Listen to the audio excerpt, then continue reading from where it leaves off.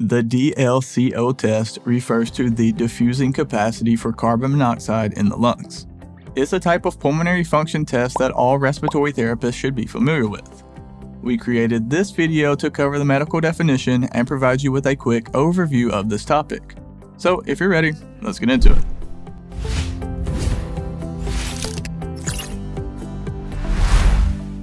What is the DLCO test? DLCO stands for Diffusing Capacity of Carbon Monoxide in the Lungs. It's a PFT test that is performed to assess the extent to which carbon monoxide can diffuse from air into the bloodstream.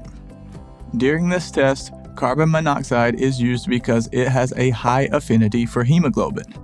This helps respiratory therapists and medical professionals determine how well oxygen can diffuse through the lungs into the bloodstream as well.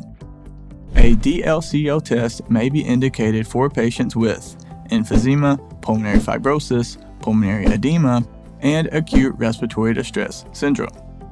Patients with these conditions may show poor diffusion during the DLCO test, which correlates with poor diffusion of oxygen. Again, this video was designed simply to provide you with the medical definition and a quick overview of this topic. We'll be breaking it down even further into much more detail in future videos. Real quick guys, do me a huge favor and hit the like button. It really helps support the channel and I greatly appreciate it. And while you're down there, go ahead and click the subscribe button as well, because we have a ton of other videos on our channel that I think you will enjoy.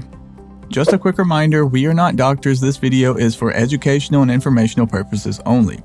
And if you want to dive deeper and learn more about this topic, you can go to respiratorytherapyzone.com, where we have a ton of free study guides, practice questions, and other helpful resources.